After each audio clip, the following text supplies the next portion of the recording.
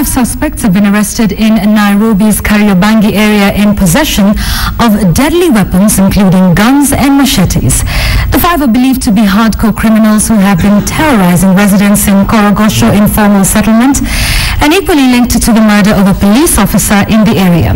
Kariobangi OCPD Samuel Anampiu says the 5 were arrested following a tip-off from members of the public. 3 guns were recovered, including 1 homemade pistol, machetes, police uniforms and bows and arrows.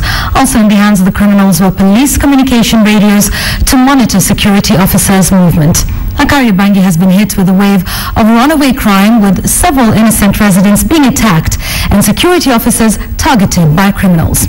The area OCPD described the arrest of the 5 as a breakthrough, saying community policing should be stepped up to stem crime rates in the area and Nairobi as a whole to make the city a safe place.